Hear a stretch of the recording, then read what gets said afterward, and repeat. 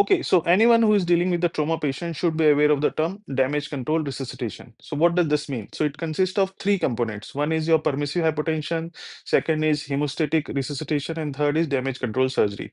So understand that in permissive hypotension, we maintain the blood pressure of the patient lower than the normal range so as to prevent the dislodgement of the clot, prevent hemorrhage, and at the same time maintaining vital perfusion to the vital organs like liver, kidney, brain, heart.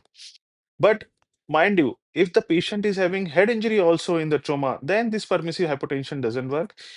You need to maintain the normal blood pressure in head injury patient, otherwise the brain will get further damage. So if the patient is having head injury, permissive hypotension component should be avoided.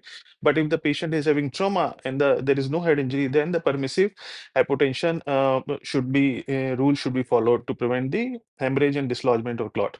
Now, hemostatic resuscitation, second component, it means in trauma, there are multiple causes of coagulopathy in a trauma patient, like blood loss with the loss of coagulation factor, flu resuscitation. Trauma per se can cause coagulopathy, multifactorial. So it aims at correcting the coagulopathy in the patient. And the third is damage control surgery. So damage control surgery means at the time, at that particular period of time, we are just doing the surgery to prevent the hemorrhage and the wound debridement, and we are minimizing the OT time.